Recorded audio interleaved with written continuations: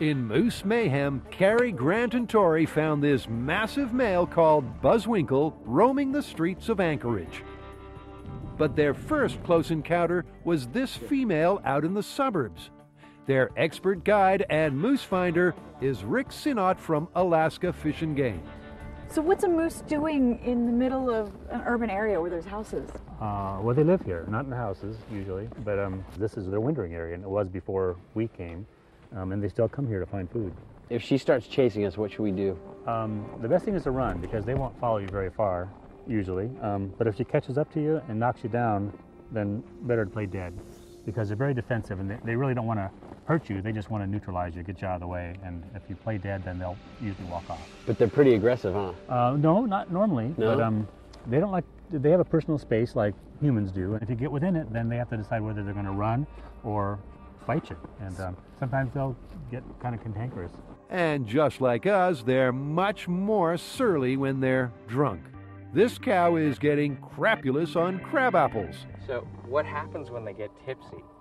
A lot of times they get the 1,000-yard stare. It's just the glassy stare on all four legs, just kind of looking like this.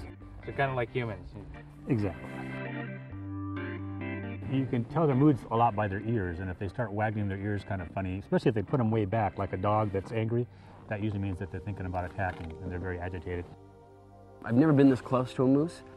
They're giant. They're a lot bigger than I thought they'd be.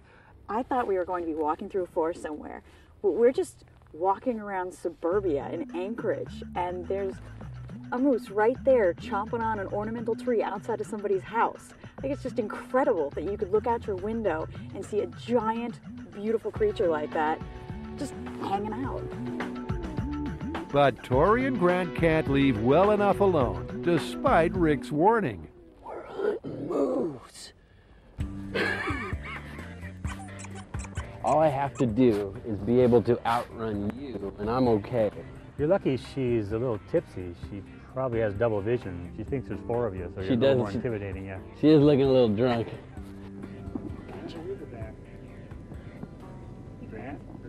Wait, oh, her ears are back.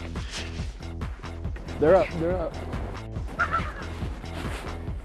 You see her ears pinned back, she's ready to attack. She's getting drunk off those crab apples. She's looking crazy. I'm gonna have some crab apples with her later.